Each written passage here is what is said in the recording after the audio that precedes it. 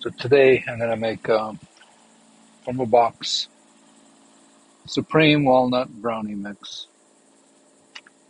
Sounds good to me. I could do it from scratch.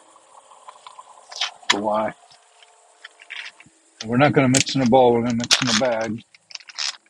Just to make my cleanup easier.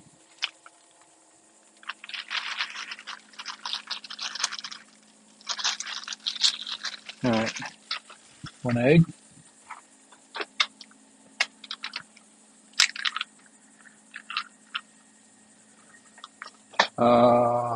Third cup of oil. A third. Teaspoons, tablespoons, ounces, milliliters,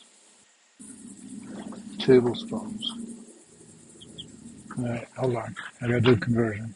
Alright, so 1/3 a cup is a little bit more than 5 tablespoons.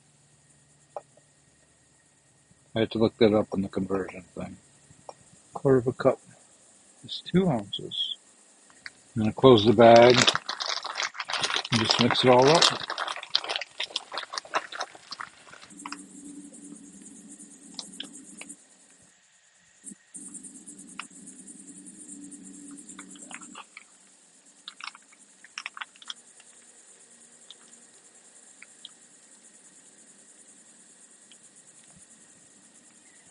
Alright, warm up the oven here.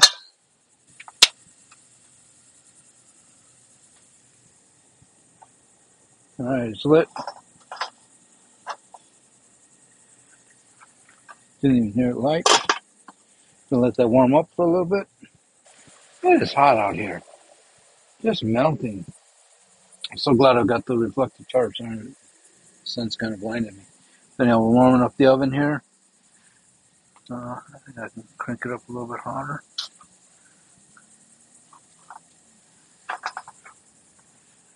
And we're going to make ourselves some brownies here.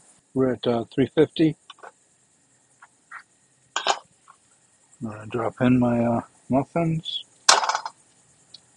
my brownies, in muffin pans. And we'll let that cook. I didn't set the timer, but it doesn't really apply here. But I just checked it, and they're not done yet. But I can still sample it. It's hot. It's tasty. All right, I'm getting impatient. I think they're done. That looks really good. Here's the one I tried earlier.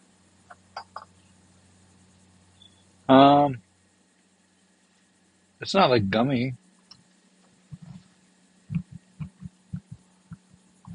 I'm gonna call them done.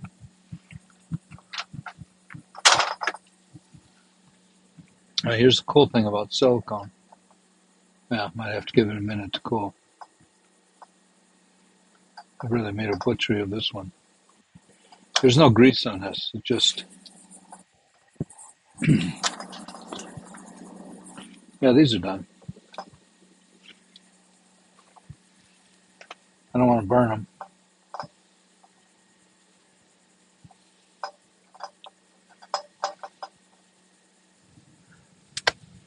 Hot. Oh, good. Oh,